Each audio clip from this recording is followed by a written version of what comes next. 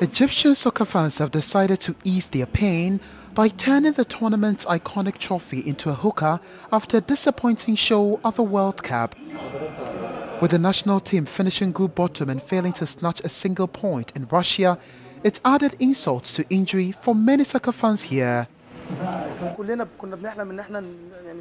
All Egyptians dreamed of achieving something at the World Cup, but fate did not favor us.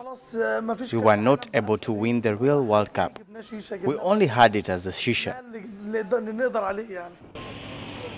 So far, the hookah has been a big hit in cafes around Egypt, says Syrian shop owner Yahya Galouan.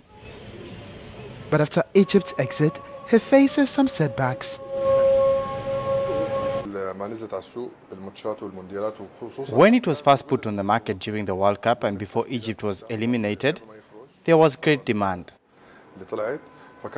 After Egypt's national team was eliminated, demand dropped and now we are exporting it to other countries that are requesting this specific shisha.